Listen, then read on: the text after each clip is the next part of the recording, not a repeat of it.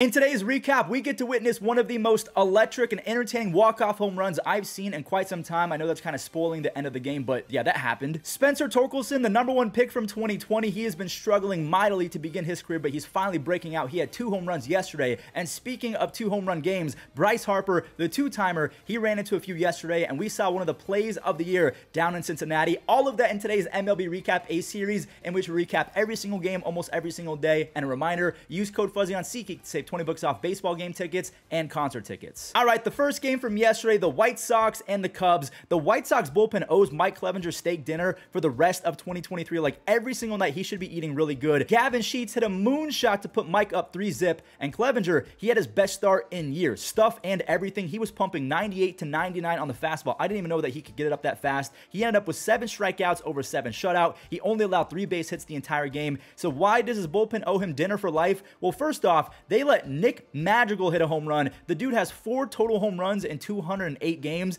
And yeah, like I said, steak for life. Morel, he walks it off. Easily one of the most electric walk-off home runs I've seen in quite some time. He just turned 24 years old. He has 30 home runs over his last 162 games. Have the Cubs found their new Javier Baez? I think so. If you've been watching these recaps daily, you would know that the Cubs are tied with the Reds in the NL wildcard. So Cubs fans are going to be Guardians fans for the next few days, and they need Cincinnati to take an L. Well, that's not a great start for Cubs fans. Rookie Matt McLain, he is so good. His first of 2 RBI extra base hits. Now, speaking of RBI extra base hits, there's Ramon Laureano hitting a home run off a lefty. Wait, TJ Friedl, he takes it back. What an amazing catch. TJ Friedl, he's hitting almost 290 with 10 home runs, 23 stolen bases, and 3 outs above average in the outfield. He's really good. That one you can't rob. Stuart Fairchild went 430 feet on that 2-run blast, and McLain, he also tagged a 2-run home run. His stats for a rookie don't make sense. In 79 games, he's hitting 298 with 23 doubles, 13 home runs, 11 stolen bases, and defensively, he has a 7 DRS, that is 7 defensive run saves. He is a plus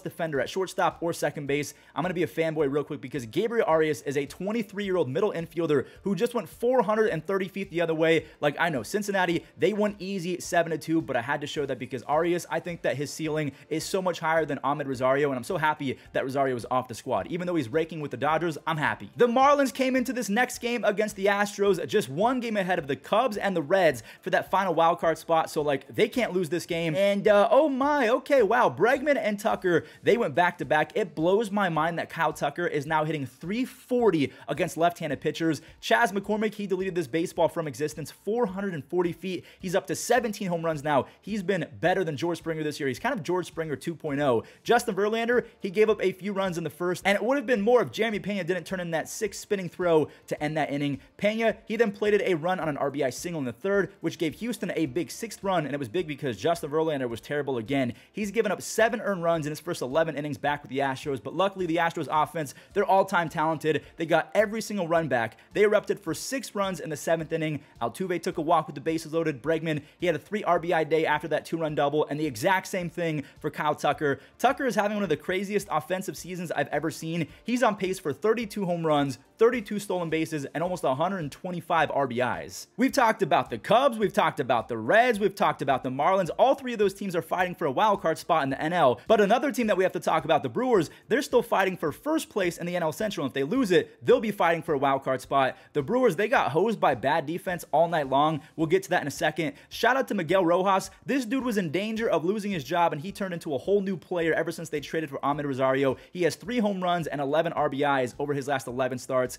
LA, they got a free run on a catcher's interference in the 2nd inning, and then on an error in the 6th. But before we show that error, I gotta show the GOAT, Clayton Kershaw. He went 5 strong innings. He's still trying to build up after coming off the IL. He allowed 1 run on just 3 base hits. He came out after 71 pitches. Kershaw has a 2.37 ERA since last year. So much for being washed. Stud defender Joey Wiemer, I can't believe he misplayed that ball just entirely. 1 scored on that, and then LA, they ended up with 7 on the night after a Will Smith RBI single, a Chris Taylor solo home run. The Dodgers, in their last 10 games, have not lost. They've won 10 in a row, and they have a plus 146 run differential. They're so good. The Tigers went down a ton before the 2nd came came to a close. The Twins, they were just raking in the first few innings, but not to fear, the future is here. Sorry, that's really cheesy. But no, I'm actually being dead serious. Riley Greene and Spencer Torkelson, they combined for nearly 900 feet worth of home runs in the third inning. Greene, he's hitting .310 on the season with 11 home runs. He missed a bunch of games, so he would have more home runs if he never got hurt. Torkelson, he's in the 20 home run club with that second deck shot. Make it a 2 home run day. Spencer Torkelson is up to 21 home runs, and this is amazing. A 103 OPS plus, and look at Kerry Carpenter go. Kerry Carpenter is a flat-out stud. He has 16 home runs and a 137 OPS plus. That is one of the better young cores in baseball between Riley Greene, Spencer Torkelson, and Kerry Carpenter. A scary ninth inning happened for the Tigers. Minnesota, they blasted off for 2 home runs. They made it a 1-run game, but Jason Foley, he was able to eventually get it done. The Tigers beat the Twins 8-7 on Akil Badu's birthday. Christian Walker is seriously one of the most underrated players in baseball. He's got to be ranked in the top 50 after this year.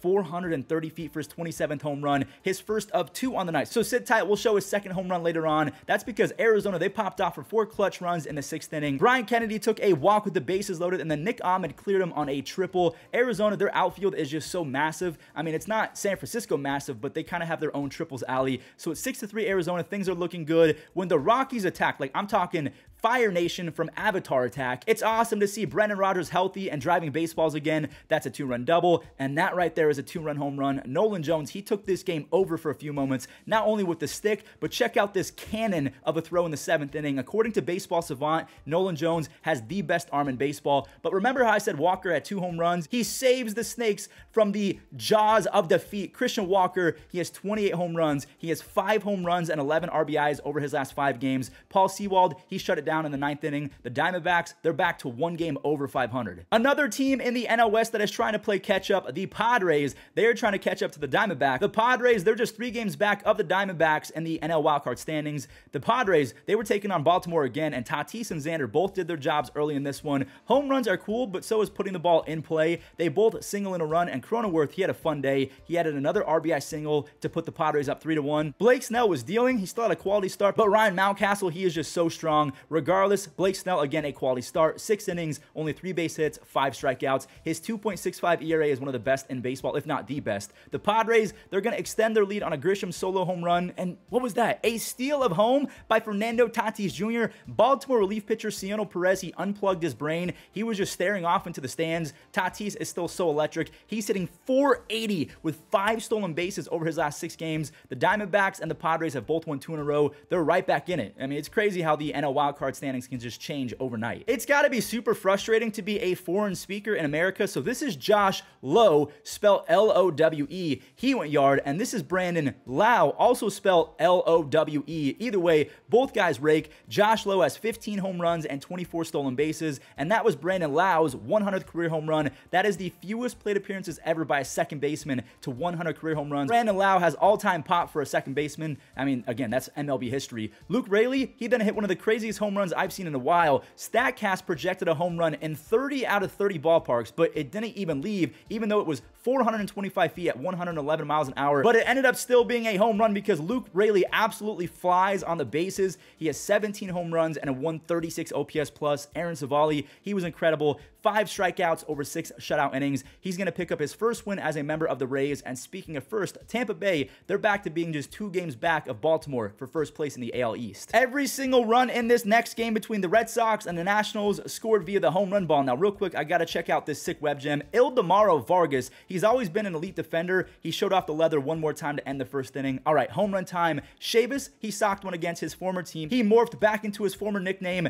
the Ice Horse. He was known as that back when he was with the Red Sox. Stone Garrett, he had his first of 2. Yes, 2 home runs. As Mackenzie Gore, he was dicing up the Red Sox all day long. He held the Red Sox to 1 hit over 6 shutouts, striking out 7 on just 85 pitches. He is so talented. He got hosed by the Washington bullpen, though, because his W, it was taken away on a 2-run blast from Pablo Lopez. But at least Washington is still going to get the W. Kybert Ruiz, he is so good. A 3-run blast in the 8th inning. He's almost hitting .330 with 6 home runs over his last 30 games. He's a young switch-hitting catcher. Just the defense has got to to get better. With a name like Stone Garrett, 445 feet should be expected. He's got 13 home runs and a near 130 OPS plus over his first 110 games. Why did the Diamondbacks DFA him? They just cut him and left him off their 40-man roster last year. The Jays and the Phillies, I don't know who's responsible for the demise of Aaron Nola, but I would like a talk, and I don't like this at all. But good for Dalton Varsho. He has 2 home runs and 7 RBIs over his last 3 games. Bryce Harper, he also has 2 home runs over his last 3, but those 2 came in 1 game yesterday against the Blue Jays. His first was a no-doubter off of Kevin Gausman, and his second home run came later in the game, so stay tuned.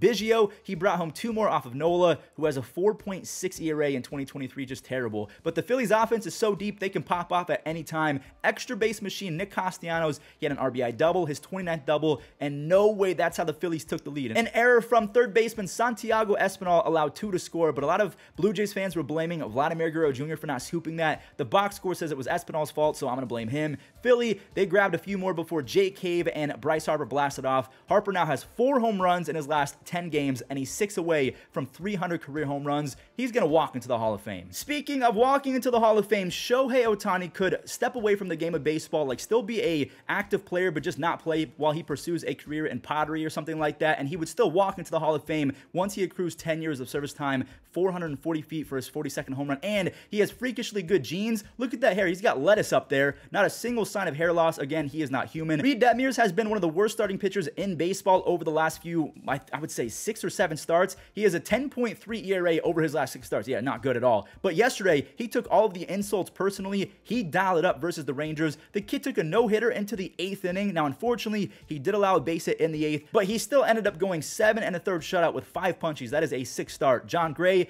he's going to get the tough L. He only allowed 1. He also went 7 innings, but the Rangers, they were shut out in this one. Matt Thaiss, he went 450 feet. My goodness. And then Carlos Estevez, he struck out 2. He has 26 saves. I feel like his rough patch is officially over, but let me knock on wood. Staying with rough patches, my God, the Yankees. So the Angels can get within 1 game of the Yankees in the AL wildcard standings, and the Yankees are still facing off against the Braves. I mean, you guessed it. The Yankees, they got swept. They gave up a 2-run tank job to Eddie Rosario, and that was the game. New York, they got blanked by Charlie Morton, like held scoreless, not cursing right there. But yeah, Morton, he was sick. He struck out 10 Yankees over 6 shutouts. Charlie Morton has not allowed a run in back-to-back starts, so he has gone 11 straight innings without allowing a run. The Yankees, they have multiple free outs in their lineup right now, and as a team, they're hitting .231, which is second worst in all of baseball, just ahead of the A's. Raisel Iglesias, he has 23 saves. The Yankees are officially under 500 this late in the season for the first time since 1995. I wasn't even born yet the last time the Yankees were this bad. Ty France brought home J-Rod on a single in the first inning against the Royals, and Cal Raleigh, this guy seems to hit a home run every single recap now. He has 21 home runs on the season, which is crazy for a catcher, and he made some Mariners history. He is the second fastest Mariner ever to 50 career home runs. A-Rod, he was the only person that did it faster. He did it 2 games faster.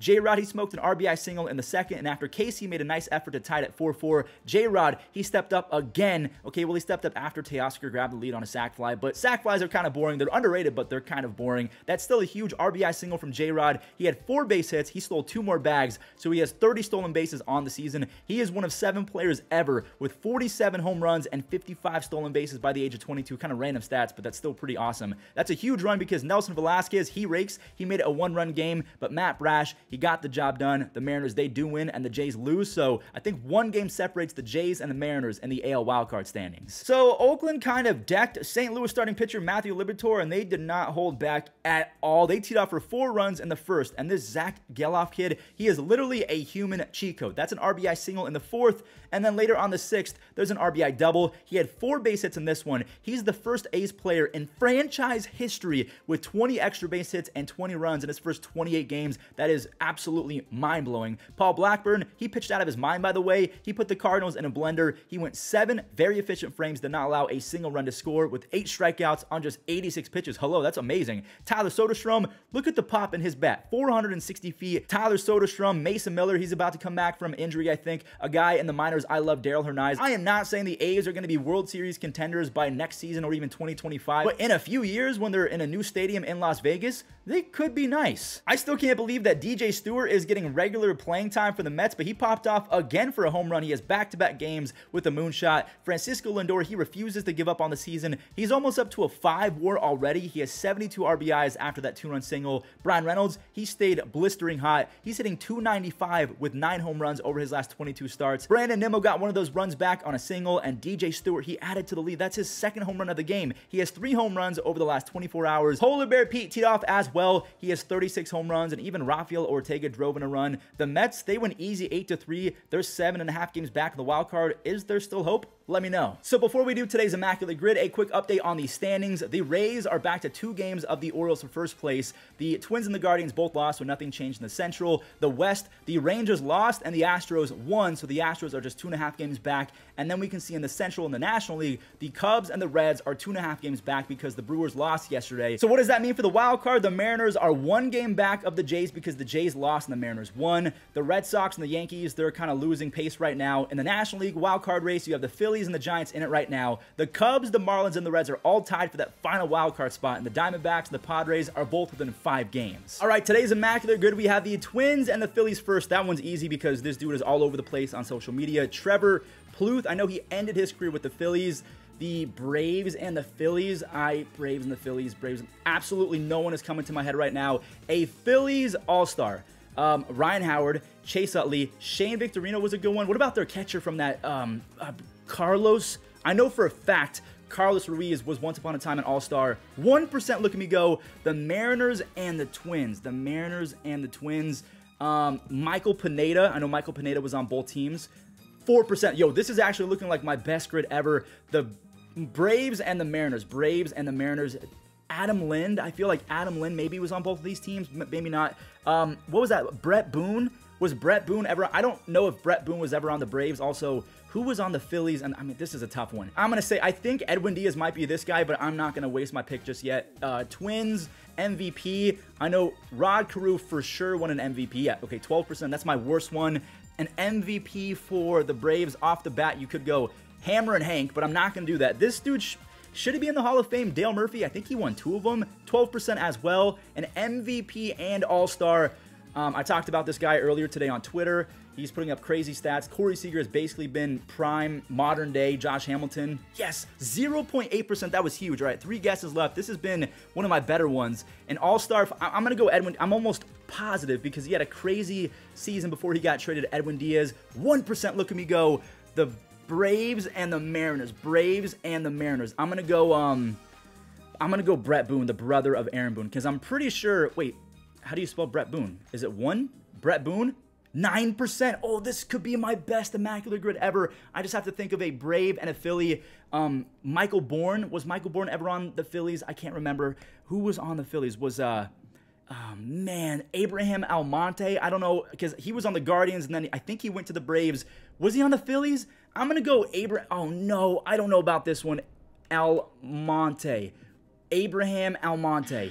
No! Honestly, that one's a little bit tough. Look at all these names. I've heard of Dale Murphy, but I already used them, so I can't. Maybe Gary Matthews, Michael Bourne. I forgot that Michael Bourne was on the Phillies for a little bit. You know, there's no shame in missing the Phillies and the Braves because, honestly, I don't really know any of these. Oh, Kenny Lofton. I should have gone Kenny Lofton. That does it for today's MLB recap. Thank you all so much for watching. I really appreciate all the support. If you enjoyed, leave a like if you're brand new. Hit that subscribe button. A reminder to use code Fuzzy on SeatGeek to save 20 bucks off, and I'll catch you in the next one.